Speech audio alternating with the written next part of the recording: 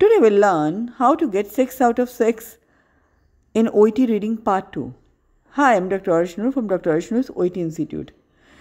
Subscribe my channel if you have not subscribed it yet to get the latest updates on my channel. Now let's start the video. Part B, that is particularly for understanding short workplace texts. First tip, read the questions first. In part B, read the questions before reading the text.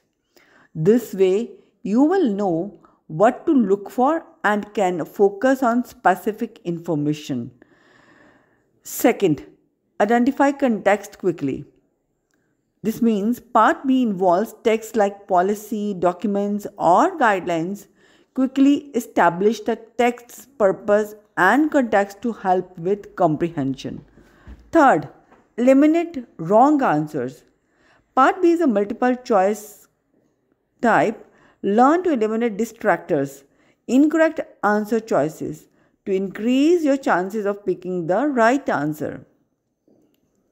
Fourth, look for tone and intent. Pay attention to the tone, for example, instructive or advisory, because usually find that there are some text which is either giving instructions or it is giving some advice, as it can clue about the correct answer in the workplace documents. Fifth, practice recognizing transitions and keywords.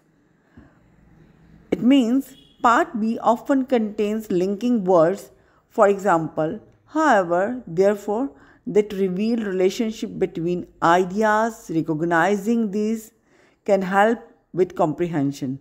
Hope these techniques will help you to get all the right answers for B part. Follow me for more tips on my YouTube channel OET with Dr. Arshnoor. See you with new video very soon.